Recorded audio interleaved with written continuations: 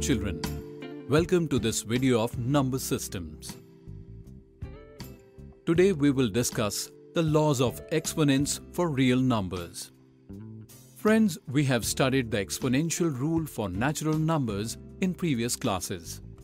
As per the first rule, if a raised to power m is multiplied with a raised to power n, since the base are the same, both the powers are added. As per the second rule, multiplying the power inside the bracket, that is m by the power outside, is written like this. And here on dividing a raised to power m by a raised to power n results in a raised to power m minus n. As per the last rule, if the bases are different but the exponents are the same, then multiplying them gives the number to be written in this manner. Friends, have you noticed the third rule? There is a condition here. M is greater than n. That is, m must be greater than n. Let's look at an example to understand this. 2 raised to the power 4 divided by 2 raised to the power 2, where the value of m is 4 and the value of m equals to 2, that is, m is greater than n. If we use this rule here, we can change it to 2 raised to the power 4 minus 2. We'll write like this. We get 2 raised to the power 2 here, that is a positive number. Friends, can you guess what happens if m is smaller than n? Let's see if in the same example we have 0 instead of 4, m will be less than n. Here the power of 2 will be minus 2. That is, the power will be a negative number. We know that a raised to power 0 is equal to 1. We place a raised to power 0 instead of a raised to power m. We get a raised to power minus n, which is 1 by a raised to power n. Now we can use these rules for negative powers as well. Let's see some examples. If we use the first rule, we can write 2 raised to the power minus 4 multiplied by 2 raised to the power minus 2 as 2 raised to the power minus 6. In the second example, we'll use the second law. It has m equals to 2 and n equals to minus 4. So we multiply both the powers and write it as 2 raised to the power minus 8. And here we use the third rule. So we get 2 raised to the power minus 6.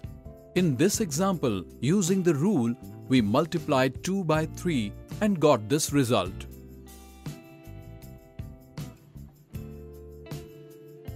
If we have numbers like real number and exponential rational number, can we apply these rules here too? Friends, let us understand this. If a number is given in a square root, that is, square root of 2, it means that its power is 1 by 2.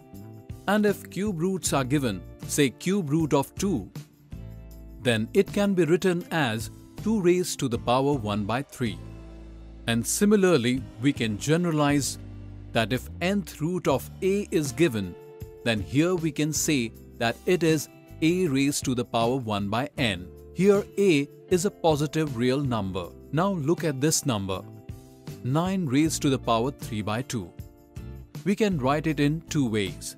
The first method is 9 raised to the power 3 by 2, which can be written as the square root of 9 in brackets to the whole power of 3. Square root of 9 is 3. 3 raised to the power of 3, and we get the result as 27. And in the second method, first we'll take the cube of base number and then the whole raised to the power 1 by 2. So cube of 9 is 729 and 729 raised to the power 1 by 2 is nothing but square root of 729, which is equal to 27. If the power of a real number is in the form of a fraction, and if the same fraction can be simplified further to make the calculation easier, the fraction should be written in its simplest form.